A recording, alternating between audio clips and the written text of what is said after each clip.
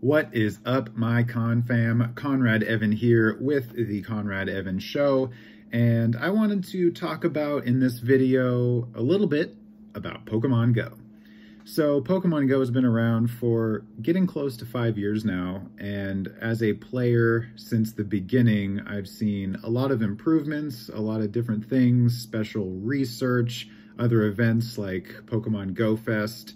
And recently, there has been a lot of chatter around the fact that Pokemon Go is just in it for the cash grab. The money-grubbing people over there at Niantic have done it again. Another special event that needs to be paid for. A Pokemon new to the game, as well as other events that you need to pay for, or need to pay for items to make the experience a lot better for you. So one of those events is the new Kanto Tour that is going to be happening early in 2021. They recently announced it, that there's going to be two separate stories. There's going to be a red version and a green version. So they're kind of giving back a little bit of the nostalgic gameplay, but in this format of Pokemon Go. Now, the price is $11.99, and $11.99 sounds like a lot, especially for those free-to-play trainers, because $11.99, you think, well, what am I going to get? So you're going to get actually quite a lot, and you're also going to be able to get the chance to capture Shiny Mew. Now, Shiny Mew, huge deal. Mew was I think Mew was actually the first mythical Pokemon that was out. I think it came before Celebi. And also, side note, Shiny Celebi is going to be out in about 24 to 36 hours, something like that, depending on when you watch it. Or it's already out. Go get it if you're watching this video after the announcement and after that event has begun. So $11.99 for an event with Shiny Mew and a whole ton of special research, and most likely a lot of encounters with cool Pokemon that we don't normally see in the wild is most likely going to happen. So I don't feel like a lot of people have a lot of reservation to not pay that much money. In America, where I am, it's $11.99, but in other parts of the world, it could be a lot more. I've seen a lot of comments from people in other countries like Brazil, where the conversion rate of $11.99 is actually a lot more. And for people who don't shell out a lot of money to play Pokemon Go, especially children who are 7 years old playing on a tablet, it's a lot of money. It's a lot of lawn mowing and taking out the garbage to get that much money. And 7-year-olds don't have credit cards. They don't have debit cards. They don't have bank accounts at all. The only thing they might have is a trust fund that was set up by their parents that's not accessible until they turn 21. So that brings me to the next point of being able to pay for events.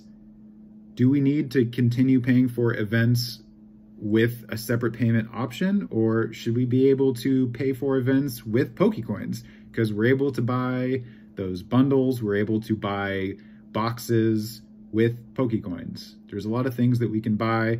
You put your Pokemon at a gym, you get the coins, you wait for a while, buy something, there you go. You don't have to put down your hard-earned dollars to get stuff in the game. So why doesn't Niantic decide that, hey, you know what? I think we're going to start allowing people to buy event tickets, special research tickets with Pokecoins, especially the 99-cent tickets, which is basically like, what, 50 to 100 Pokecoins? You can get that in 2 days prior to the event. There you go. It's fine. There's no harm there. But again, I don't know if there's some weird thing at Niantic or with the app that doesn't allow you to purchase event things with Pokecoins, but I don't know. I don't really see much of an issue with it. Maybe there's something hidden that I don't know about. Let me know below if I'm kind of shooting for the stars here. But so there was the Kanto Tour, which was announced, $11.99. And then a couple of days later, like 2 days ago, they announced that Galarian Mr. Mime is coming to Pokemon Go. And guess what? We were really excited. Galarian Mr. Mime, and then evolving it into Galarian Mr. Rhyme. Awesome. That's great.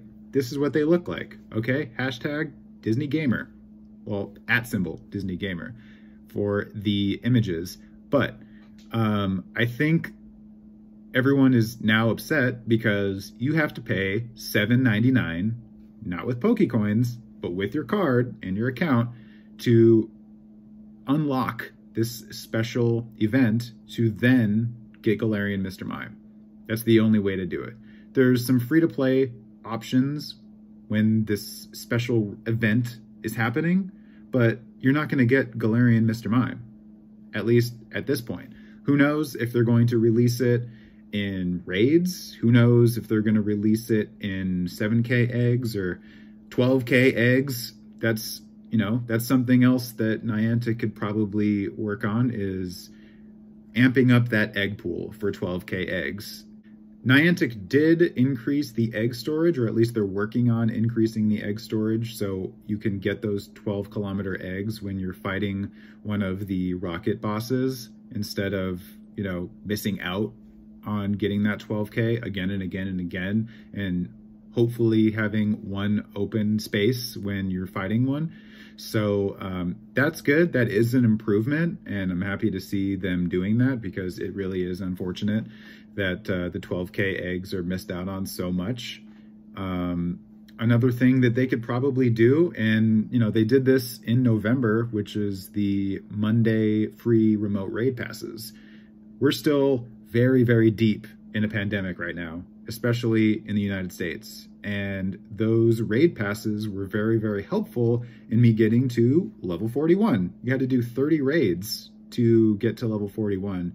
And without the remote raid passes, that I probably would still be doing those raids. And I'm almost level 42. So yeah, I think remote raid passes maybe have another bundle of those, not just the little 3 bundle of remote passes in the shop that they have right now, or maybe incorporate them into other boxes that they're putting in the shop. There's probably a lot of other things that they can improve on. The appraise button, I'm pretty sure they're going to be changing that because of just like the outcry, the massive outcry from trainers saying like, my muscle memory is appraising here, not tagging. That's new. So I haven't really gotten much into tagging in the game. I just think that, you know, players are upset. I don't think that everyone wants to just continuously shelling out money just to get a Pokemon, that's for sure. I mean, if there's a lot of other stuff attached to it, sure. With this Galarian Mr. Mime event, you're going to be getting a lot of items, and you're also going to be getting the January and February Community Day special research tickets included. So they are trying to make it worthwhile, but the fact that you have to buy a pass just to get a Pokemon, I think is not exactly sitting well with people. So if they keep putting Pokemon behind a paywall, then I don't know, I think we're going to see a drop in trainers in the game, because although events are really fun in keeping it fresh, and we got level 50, it's going to be a major grind for a lot of people.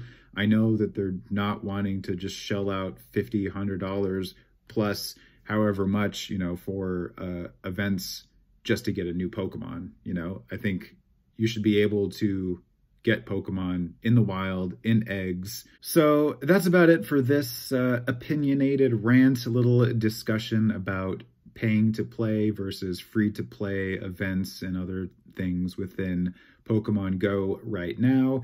If there's anything that you think Pokemon Go should work on, should take away, should add to the game, let me know below.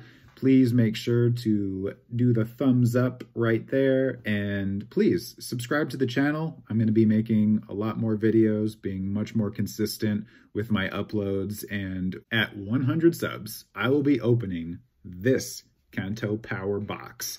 Evolutions all the packs of evolutions. It's going to be a really fun opening. I'm really, really thankful for all of you out there who have already subscribed or are watching this now.